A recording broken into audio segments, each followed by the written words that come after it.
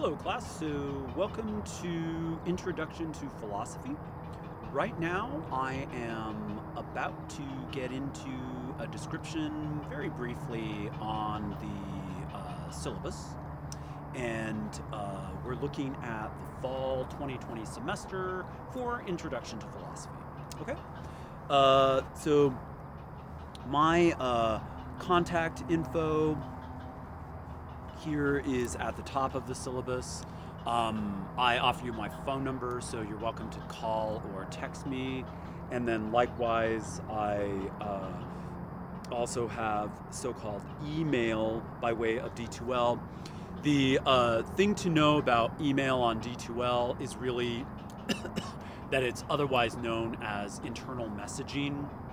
So oftentimes I'll refer to email, know that it's otherwise known as internal messaging, okay? And I'm going to, by the way, have a screencast that I get ready as well that will accompany this video so that you'll have a way to navigate through D2L and help you get some of the basics of how to work through the class, okay? So that will be upcoming as well. Let's see, so I have an opening paragraph. What is philosophy? Let me just read that really quick. What is philosophy? Philosophy is the love of wisdom. It is derived from the ancient Greek word philosophia. But what does it mean to be in love with wisdom? To be in love with wisdom involves a deep curiosity about the ways in which we think and act in the world. Philosophy is about looking underneath the surface of things. It is a search into the deeper meaning of things, which in turn enables us to better understand our everyday lives. It is often correctly said that philosophy is about asking questions, but it is not just about asking questions about anything. It's about asking questions about the way we rationally and irrationally think and act in the world.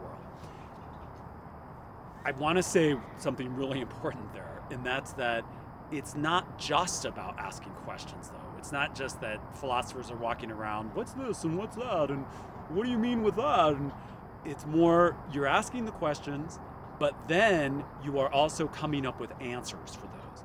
And so these questions, the way that you're asking questions is not just random, it is also getting us to understand things better in terms of our basic understanding of the world, right?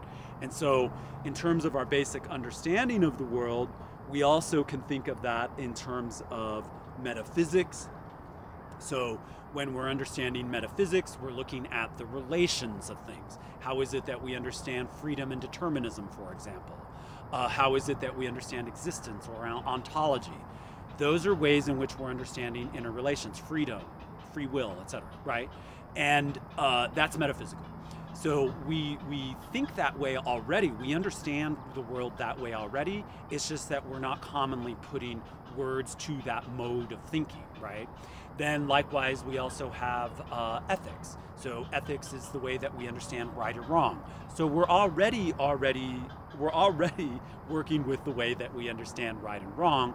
We just don't put words to it in a way that we articulate how do we understand what right and wrong actually is. How does that work with myself in respect to individuals in the world, so on and so forth. So we're going to be looking at ethics in this class as well, and that's really important.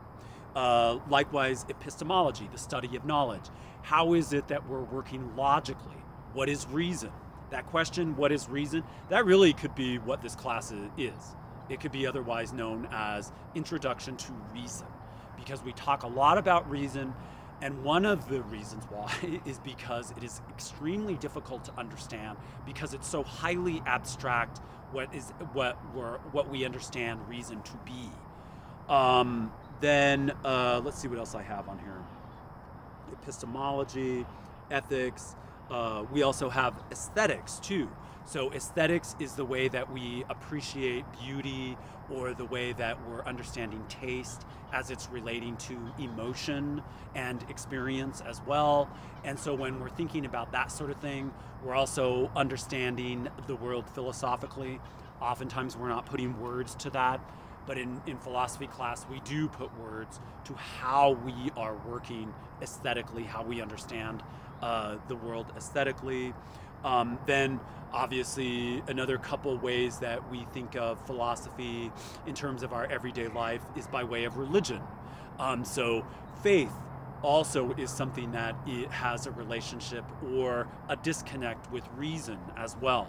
And then likewise politics. So understanding political science, it also is philosophical, right? And so there's all these modes of philosophical thinking that we're just not used to putting words to show how it is that these things are understood in our daily lives, okay? So that's basically an introduction to that first paragraph here that I have. So continuing, we have the course catalog description, statewide, learning outcomes, topical outline. We need to know these things, and they're written down on the syllabus, so don't be afraid to look at those. Student learning outcomes here. We need to know that stuff, but know that it could be found on the syllabus. Then we have the points breakdown. That is something that you'll find in the grade book, and our grade, your total grade is based on 1,000 points to get started, or excuse me, maximum. So in other words, a perfect straight A is 1,000 points in the whole semester. And you'll find that in the grade book. Moving on, late policy. This is really important here with late work. I'm going to offer, this semester I'm offering one late work free. So in other words, you could have one free late work, and anything after that, I'm going to apply a 20% point reduction off of the maximum score. That also applies to essays, any assignment, and also the exam, if there's any problem being late for the exam. And you got to let me know as far in advance for that sort of thing as possible, because the more planning we could have with this, the easier it's going to be to work through. Last thing you want to do is not take the exam and then contact me after that, because that puts me in a rather precarious position.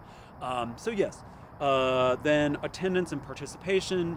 Know that attendance and participation online is linked to the work that you do, okay? So in other words, the work that you submit is a way that I know that you're present in the class.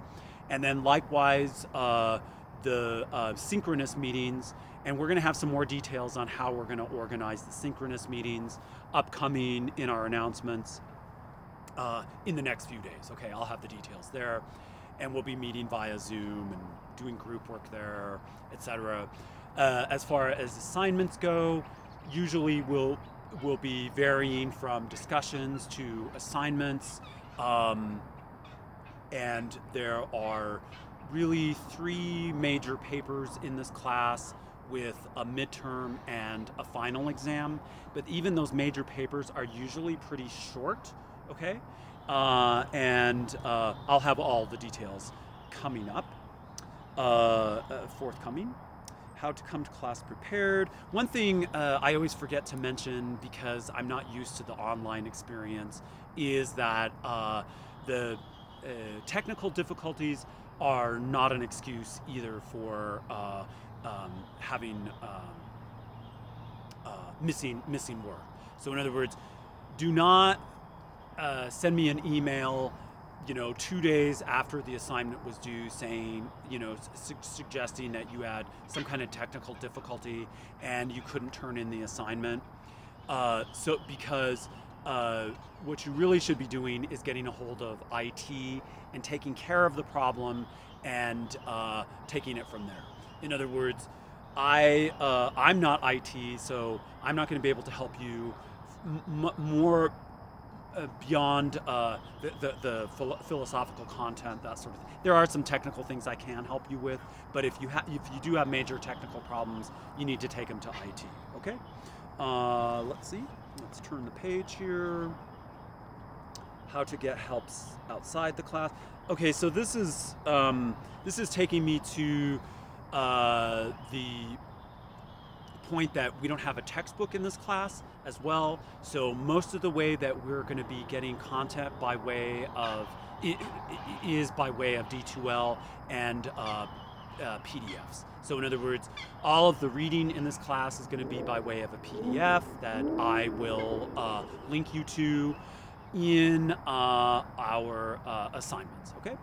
And one thing to know too, and I'm going to have more details on this in the screencast, is that with the with D2L, we're going to be using that content tab, and that content tab will take you to the respective discussion or assignment, and that's where you could find the PDF that you need, etc. Okay, and that will all be clear as we work through, etc. And then that also tells you too that with this class, there's going to be a lot of reading, right? And so because we have a lot of reading, that is important to note as well.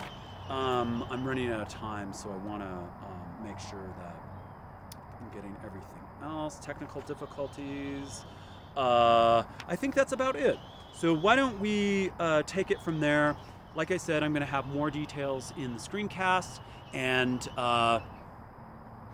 also upcoming announcements. And yes, so welcome to Introduction to Philosophy. Thank you and have a good day. Bye-bye.